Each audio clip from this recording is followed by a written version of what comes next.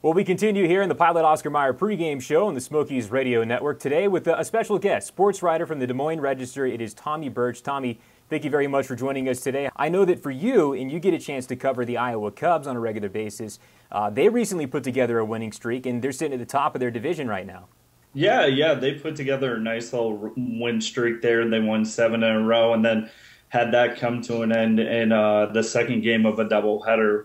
Kind of the impressive thing about what they were able to do was they had a couple of rainouts, and during their last road game, that game got postponed due to wind and freezing-like temperatures. So they were kind of able to take this winning streak across a couple of different cities and battle through some pretty tough elements. So I think if they didn't have those elements, it might be a little bit longer. It might still be going on. So for it to go as long as it did was pretty impressive in itself.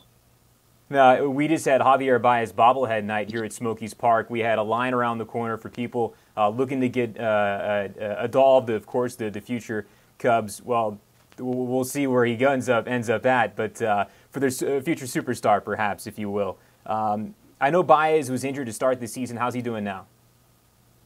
He seems to be doing okay. He dealt with an ankle injury that he suffered kind of fielding ground balls during BP during a road trip. And then he had some little bit of back issues, which stemmed from that monster's cut, which I'm sure everybody down there is pretty used to seeing. That's kind of talking to scouts. It doesn't seem like that's something that's going to be too uncommon for him. If he keeps swinging the bat the way he does over the years, he's probably going to have some back and some oblique issues if that keeps going on. But he seems to be doing okay now. He's healthy at least. He's getting more comfortable at the plate. He's still kind of trying to make adjustments. Right now in the past, in the past he's been mostly dealing with fastball pitchers. But now he's seeing a lot more off-speed stuff, and he's going to have to be able to prove that he can hit that off-speed stuff that's in the zone and not chase a lot of stuff before pitchers start taking him a little bit more seriously as an off-speed hitter. I saw a tweet recently you put out, it might even have just been last night, about Baez being hit by a pitch. He didn't want to leave the plate. He wanted to stay up there and swing some more.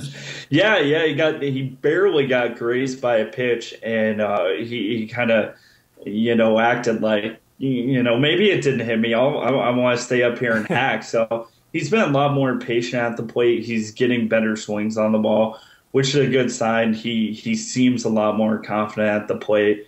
And just that fact that he wanted to stay in the batter's box is a good sign. Usually when guys are struggling, you see them, they want to get done with their at-bats as quickly as possible almost. They can't wait to get out of the batter's box. But he seems like a guy that wants to stay in there and at least get his money's worth.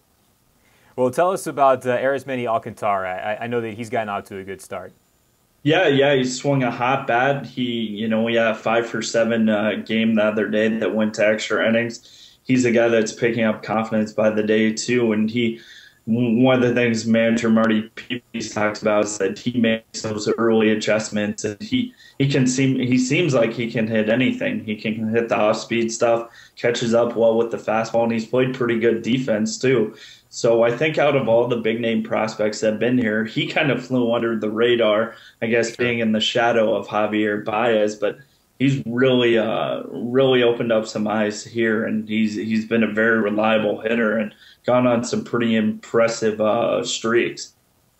Tommy Birch of the Des Moines Register, our guest here in the Smokies pregame show. How about Eric Jokish and Kyle Hendricks, guys who had tremendous years last year? How are they doing at this point very early in the season in AAA? Both those guys have been phenomenal. I think the great thing about Eric Jokish is when it came to Kyle Hendricks, there were a ton of expectations around him being the minor league pitcher of the year, seeing what he did at AA. I think a lot of people had high hopes for him. So Jokish kind of flew under the radar, but he's put together some really impressive outings. He's gone deep into games. He's battled some adversity when the defense hasn't played well behind him and pitched really well. So I think he's kind of been a pleasant surprise, so to speak. And then Kyle Hendricks, we knew what he did last year, and he kind of picked up where he left off the first start of the season. He kind of got roughed up a little bit. And, that's a combination of the weather, I think, and it was his first start, and he was facing a really good lineup. But other than that first start, he's pretty much been lights out, going 5, 6, 7 innings and been just as much as they've hoped out of him. Hey, one guy who has made it, and I'm sure there will be many others to come that is this season from AA Tennessee to AAA Iowa, is Jonathan Mota. And I know a lot of folks around here were maybe sad to see him go, considering that he is a fan favorite as he's been around here for a while. But obviously they're happy that he's had the chance to make it to the next level. How's he doing? He's all right. He's put together some good at-bats. I think they like the idea that they can really use him around anywhere. I know he can play some infield too. He's played the outfield, and they're going to kind of plug him in wherever they need the help, because they're in a little bit of trouble right now with Brett Jackson hurt and kind of dealing with some other injuries. And when you have all these rainouts and all these doubleheaders, you're going to need those extra bodies. And he's shown that he has a little bit of pop off his bat, and he's a real athletic player and seems like a super nice guy too. And I think the guys in the clubhouse love him too. So I guess your guys' loss is Iowa's gain. Absolutely. Tommy Birch from the Des Moines Register spending some time with us here on the Smokies Radio Network. Tommy, thanks for your time. Very much appreciated. No problem. Have a good one. Stay warm. All right, we'll do this again as soon as possible, and stay warm to you as well. Folks, we continue next year in the Pilot Oscar Mayer pregame show live on the Smokies Radio Network.